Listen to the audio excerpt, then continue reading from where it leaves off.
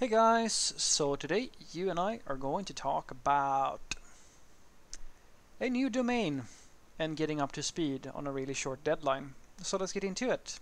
So the question in question was, "Hi Frederick, I have just moved to a totally new project within the company with a totally different domain. I have 10 years of IT experience. I deliberately made this change in order to learn new things and be more relevant in the market. My previous project was in Java 6 and Java EE. The new project is using Java 8 and RxJava extensively.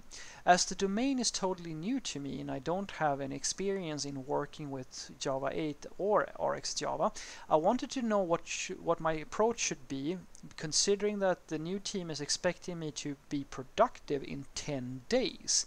They know my background, but still, because of resource crunch and a lot of work, they have these expectations." Well, that's fun for them. Not so fun for you, but it's fun for them. And I would say that had I been you, I would have just kind of ignored the deadline, or if there even is a deadline. If they say that they need you productive in 10 days, my first question would be, if you need someone that desperately and resources are that tight, did you feel that it might have been a good idea to raise this issue before you needed it in 10 days? I'm just curious here because usually whenever me and my coworkers feel that shit, we have too much work coming up, what are we gonna do? We're usually like before the time frame by at least a few weeks. In most cases, a few months if we need to hire somebody.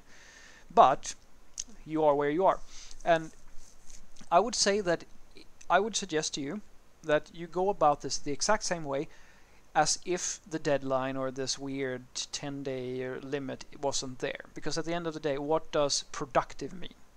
The only people who know what productive mean in 10 days is going to be the people who are setting the expectations. So what I like to say to developers who feel a lot of anxiety and stress over these sorts of things is that in every single contract between you and the employer, or in this case you and the team, there's going to be two factors to consider. There's going to be what you can control yourself, and there's going to be what the team or the stakeholder can control.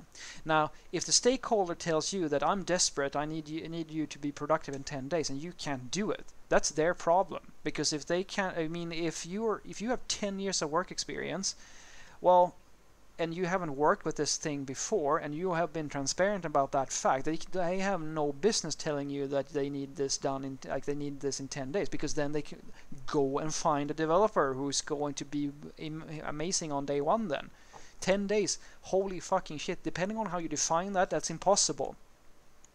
If the definition, because that's what it is, the devil's in the details. If their definition is you should be completely self-reliant now and know the domain, there's no way that you can do that in 10 days, depending on the size of the project, of course. I mean, I have senior coworkers who have 20, 25, some of them 30 years of experience, and they are not comfortable in their role for the first several months. Like, they can code, but like you don't see them strutting around like they know everything, because they don't. It takes time to learn a large system. It's that simple.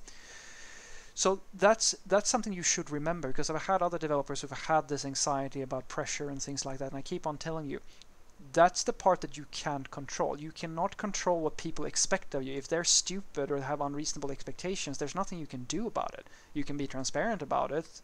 I mean, if I tell you today, I want you to read up on the like a new tool or something like that you never did anything with, and it's a complicated featured system, and you have 30 minutes because I need it, because I have this important thing going on, is that your fault?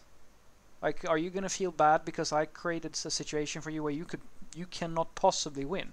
It's the problem with with dealing with non-technical stakeholders, where if it's a really stupid stakeholder, you have no way of making them happy, because they're too dumb to understand what they're asking for. They think it's easier than it is. They think that they are asking you to build a shed when they're actually asking you to build a skyscraper. And this is not a problem just in our industry, it's a problem in practically any expert field where you have people who have no idea what they're talking about, but they don't know any better. So what you can't blame them per se. You can educate them. That's what you can do.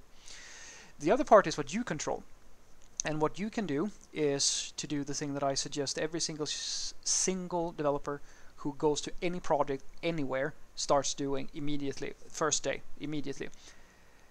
Start off by looking into, do you have any coworkers? Do you have any domain experts? Like, find anybody at all that knows stuff about the system and get an introduction.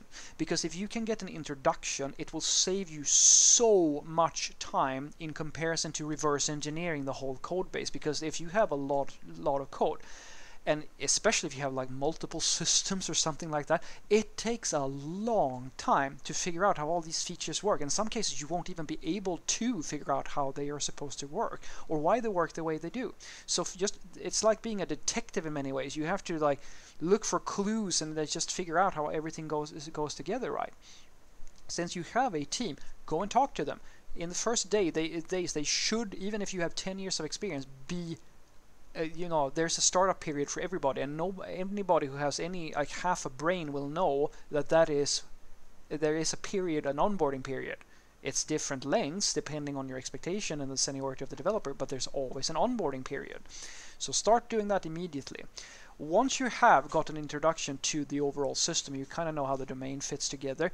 You now need to take a look at the tools that you are unfamiliar with. Go and look at ArcsJava. Go and learn about go to the tutorials. Go and study. Make sure that you're studying hard, because this is if this is a major piece of technology that is part of the stack, you need to know it.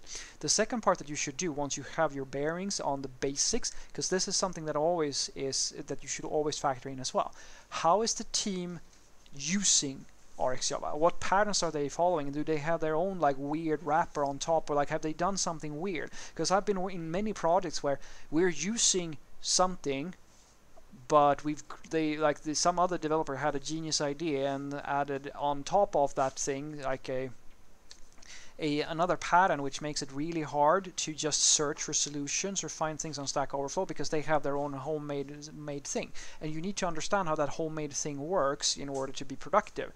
Because you can't be self-reliant in that area, in that case, because they've basically created a situation where there's no documentation, even though there's documentation for the base version of the thing that they're using.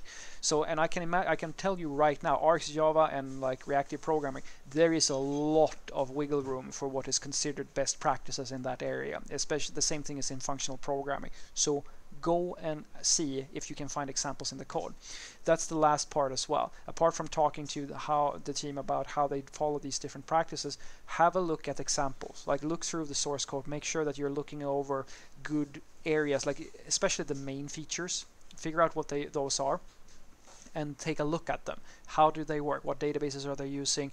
What practices and so forth. That's usually that is probably your absolute best bet overall. That is what I would recommend. So what I want you to take away from this is that if somebody tells you that you have 10 days to learn something, ignore the 10 days, because the thing is, you might feel the sensation that you need to impress somebody. You don't. Actually, the thing that you have to do is to meet the expectations enough so that the person who set the expectation doesn't feel like it's worth firing you or getting rid of you, or like or that there's some better way for them to solve the problem. That's the thing. Everybody wants to impress their new team, or they want to impress their new senior coworker, or like their new job or whatever. But at the end of the day, unless you are able to impress somebody and you start feeling a little bit anxious, remember that you don't have to be the new the golden boy or the golden girl that comes in and just saves everybody. You need to produce enough progress and enough value to buy yourself more time to get really good at the thing. That's what you need to do, and that's how it works when you're learning something new. Unless you are very gifted, because that's a very individual thing, and you can like super impress people, just make sure that you're actually making the right moves on the part that you have control over, because you can't control the expectations. I have been in a situation where my coworker from sales had come in and said, "Fredrik, there's a bug in the system, and I have a meeting in 20 minutes. I need you to fix it." And I just looked at him and I said, I'm not going to be able to fix it in 20 minutes, but I'll take a look at it. And he goes, and he kind of freaks out and goes, you know, I need you to fix it. And I go, yeah, that sucks to be you. It sounds like a you problem. You should have come to me 2 hours ago or a day before, and I've told you before, if you want me to fix something, you need to give me the time to actually do it. You can't just come 20 minutes before you needed the thing done and then expect me to fix it. This is on you. So now, let's you and me talk about workarounds, ways we can solve this problem, and then the next time you come to me in good time so that I have some time to actually think and do my job. Have a great day.